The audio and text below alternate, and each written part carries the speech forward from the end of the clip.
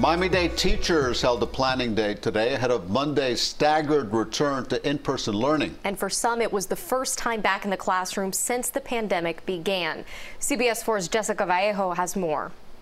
These images show what Miami-Dade school students will see, and that's a security checkpoint, cafeteria tables spaced out, teachers in masks and sanitation supplies. Students will walk in one direction, and there will also be an isolation room for health reasons if needed. By Zoom, Myra Mora shows us her classroom at the Irving and Beatrice Pesco K-8 Center in Homestead, where she has set up social distancing for her students that she has not seen in months. The preoccupation that myself and many teachers have is just safety. She knows she will have to accustom her students to the new norm. I would tell them to welcome back. We're happy to see you.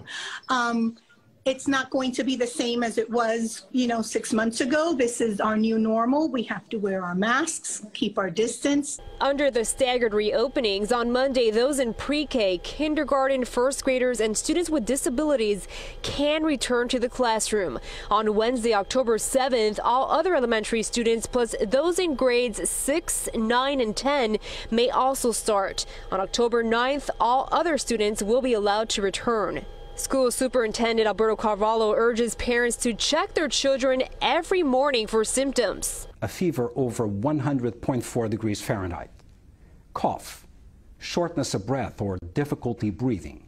And to help families, students can also receive thermometers. These will be distributed by individual schools in the coming weeks. And again, for those students who opted back in July for in-person learning, can continue their learning online. In downtown Miami, Jessica Vallejo, CBS 4 News Tonight.